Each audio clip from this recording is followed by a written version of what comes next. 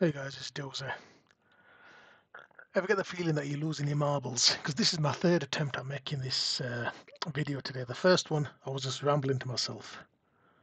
The second one, I forgot to turn the mic on. I did the whole recording and there's no voice. So third time lucky, I've definitely checked it. My mic is on and it is recording. Right, okay, as previous videos, we're looking at another way of escalating the privileges and accessing resources that we shouldn't be able to access. And today's no different, right? So we've got our basic methodology, which is snooping around using the find command, sudo -l. We've discussed get capabilities, and today we're going to look at another one, which is Crontab. Right? Let's get started, and I will explain as I go on. So let's start off with the snooping around. May as well be a bit nosy.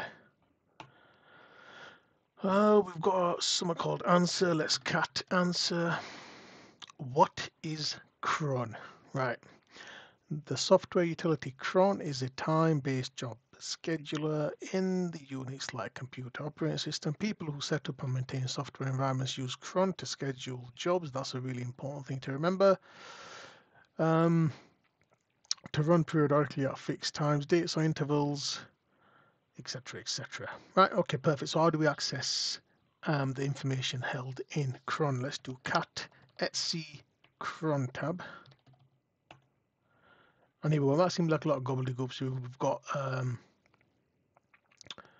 think that's every minute, hour, day of the week. I think it is, but either way, we've got another user here called teacher. Teacher is, let's see what it's doing here. It's cutting the answer, and it's to run every single minute, and it's sending it into the home teacher directory. Oh, so it prints the answer file. Okay. And this is cd home and cat answer. Okay, what if we create a file named cat in the student directory with some bash code in there? And that means the system will execute our file called cat instead of the real cat. And that should give us a shell, and that should give us access as the root, not as root, as teacher user. Okay, well, let's try that. Let's do print f, I think it's like this, bin bash. I can never remember if it's back. We'll just try this, -e bin bash 127.0.0.4.4.4.4 port. That's what we wanted to connect back to. Cat. Okay, that's worked. Let's do cat. So that's the information over our code that we've got in there. chmod plus x on cat, because we've got to make it executable. Right, let's just clear that so and go back to the top of the screen. Now let's set up our netcat reverse listener. LVMP, and the port was 444, I think I set it as. Right, perfect. So what we expect to do is our bash code that we've put into this cat file, right?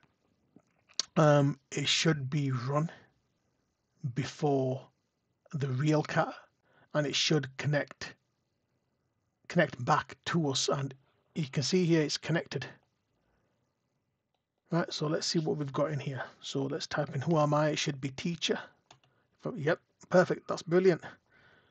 ID. Let's see what files we've got. Let's do home teacher. Let's see what information we've got in there. Alice. Submission. Perfect. Okay, how do we go from teacher to root? And this is back to our basic methodologies. Right. Let's see what information we've got. So let's do cat submission. See if there's anything juicy in there. That doesn't seem to have done anything unless it's just really slow. Let's run find. Remember, this is the second step, so we've snooped around. The second step is let's look for any SUID bits flag set dev null. This is a bit slow, but just got to be patient with it. As I've said before, the more you see this, the more you realize, right, there's nothing special here, right? So let's try sudo -l. Interesting. The user teacher may run the following. No password required for running on binary awk. Right, time to visit our good friend GTF4 bins. Let's type in awk. Now we know that was sudo -l, so let's scroll down. Here we go. Let's copy that because sudo doesn't require a password.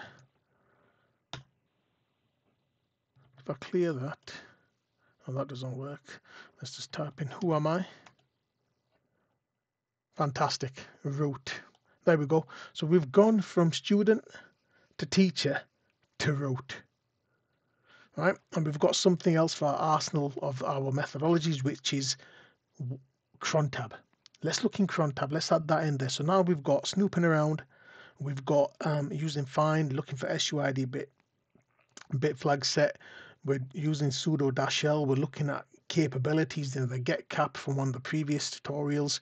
Now we've got Crontab in there as well. So you can see how we're building up nice and slowly to something that's going to give us well, I won't say the perfect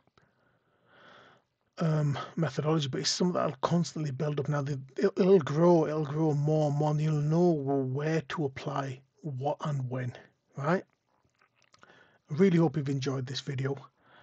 Thank you very much for your time, guys.